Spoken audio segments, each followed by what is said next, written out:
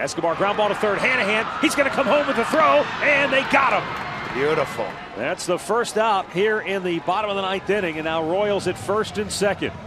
Nice play, heads up by Jack Hannahan to retire Mike Aviles at the dish. You know, even if you go for the double play, it ties the ball game. So it's hit hard enough where he says, hey, I'm going to cut that run off at home. They get the first out, and Aviles is a dead duck, never gets to the plate.